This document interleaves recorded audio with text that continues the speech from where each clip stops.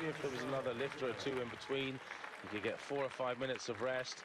This is a big ask here for Chernyshov of Ukraine. If he doesn't get this, he bombs out of the clean and jerk. He will not get a total. Well, he knows exactly how long he's got. There's a clock on the platform that he can see. You can see how heavily he's breathing.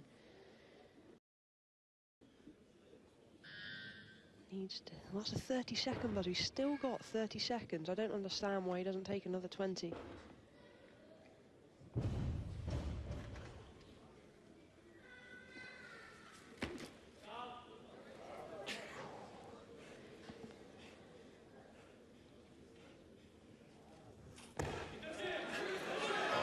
To recover, feet need to be in line. Doesn't matter that he's facing a different direction.